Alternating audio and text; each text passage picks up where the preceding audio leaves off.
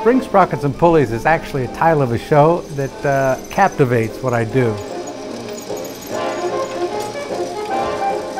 It's making work that moves, using artifacts, found objects, bought objects, tag sale finds, and recreating them into installations, broadcasting quirky, whimsical objects that were and were not meant to move. Kids, adults, everybody can interact with the objects. They're just common objects, and I'm using simple machines to make these things move. So a kid pushes a button, looks overhead, and I got flying geese. I mean, how does that happen? They can just simply follow the pulleys, levers to the mechanical device that I've rigged up.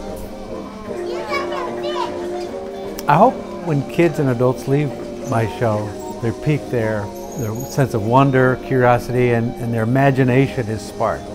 And they'll think about everyday objects a little differently, hopefully, and inspire them to think differently.